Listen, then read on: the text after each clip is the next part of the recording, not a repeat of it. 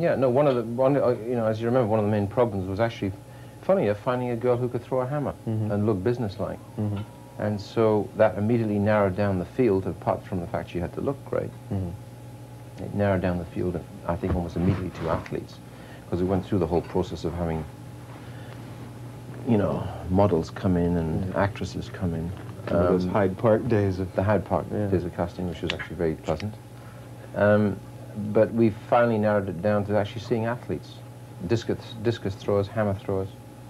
And she really was, I think, out of everybody we saw, was really the only one, you know, who looked right and could handle herself.